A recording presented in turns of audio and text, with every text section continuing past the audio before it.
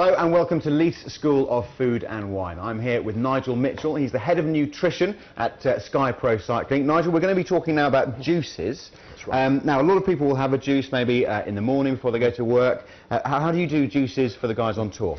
Well, we use a lot of juice in the team, and each rider will get through maybe a litre of juice a day, and we have it at every single meal. Okay. And the reason why that we use the juice is that it is such a simple way of getting the nutrients in. We can see what we've got here. We've got loads of fresh vegetables here. So we've got some carrots, we've got cucumber, we've got ginger, we've got beetroot, and we've got some celery.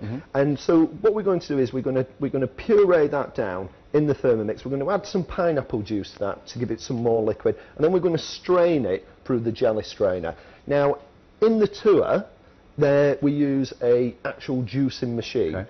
That makes the job a little bit easier. But what I'm doing here is something that somebody could do with a food processor at home, and not necessarily go to the expense of having a bespoke juicer, something they can do for themselves. The beetroot is fantastic. The riders love beetroot because not only of the colour, but also from a nutritional point of view, we know that beetroot's really good in nitrates that can be useful from the blood point of view. Also things such as the ginger, celery and cucumber are all good again for the kidneys, helping the body to process some of the, getting rid of some of the waste from the metabolites in the body. Not only are we getting the nutrients from the juice, we're also getting fluid. So this is part of what we would call our positive hydration strategy. Okay. Pushing the fluid all the time. When the riders get up on a morning, they go to see the doctor, and the doctor will give them some juice. They come down to the breakfast table, and there's fresh fruit and vegetable juice waiting for them at the table. So what we're doing is we're encouraging them to drink all of the time. So how much fluid would a rider take in maybe on a day of the tour, and how much before they go out, how much afterwards, and how much during? Right, approximately, before they actually get to the race, they might drink as much as 3 to 4 litres. During the actual race itself, then they may have up to 5 litres during the race, depending on the stage, trying to get through a litre and a half per hour on the actual stage itself. And would you advise a similar sort of strategy for us when we're riding out on the roads ourselves, non-pros? Well, when we're out riding, if people can try and work on about 500 mils to a litre per hour, the good thing with it is that if you're drinking more than what you need, you just pee it out. I'm just going to add some pineapple juice to this. And that's just shop-bought pineapple juice? This one is just shop-bought pineapple juice. And actually, when we're at the race, part of the strategy again is we give the riders a diluted pineapple juice because it encourages them to drink. Okay.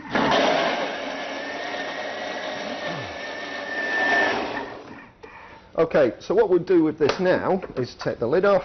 We can see we've got this really nice puree there. Yeah. Now, this is where you have to be quite careful because the beetroot makes a really nice mess if we're not careful. I've got a white shirt. You've got a white shirt on. So I'll stand back. So this is just, again, a jelly straining bag. So these are really cheap. This one cost me £3.99. Okay. And all it does, we use it to strain the juice. So the idea by straining this, we're removing the undigestible fibre. So again, all that means is that the riders can get more nutrition in for the amount that they're consuming. Hold that. So if you were to leave that pith in and all the pulp, yeah, it would take longer for them to digest? Would it sit on their stomachs? Yeah, well, one of the other things with that is that in effect it fills the rider. Okay. So if they're eating, you can see there, just short of a kilo's worth of vegetables. So if you're eating that fills your tummy up. Yeah. And that means that you haven't got room for getting some of the other foods in.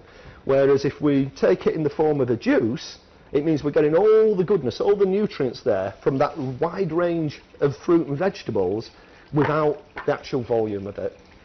So Nigel, this has been here now draining for around about half an hour. That's right, yeah. Tell us what next. So just to finish it off, so it's been draining for about 30 minutes, I'll give it a squeeze, and you can actually do this earlier just to speed it up, but it can be messy, it can be really, really messy. Yeah, I can see that. So just giving it a really good squeeze to get the last of the juice out.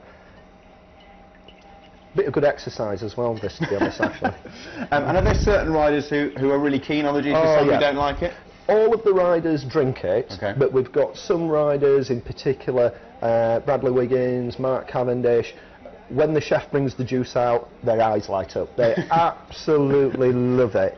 So just to recap, we've got beetroot, carrot, cucumber, celery and ginger, is that right? Yeah, that's correct. There you go, my memory's not so bad after all. But the riders would drink a much bigger glass than that. Well, it smells of beetroot. Predominantly it smells of beetroot, doesn't it? Yeah. I've got to say, it's tasty. It's really tasty. Yeah, the ginger's there as well. Your initial thoughts is, this is not going to be great. Yeah. But actually, when you taste that, and it does encourage you to drink as well. Yeah, absolutely. Fantastic. Thank you, Nigel. I feel ready and energised for the rest of the day now. Okay, all right.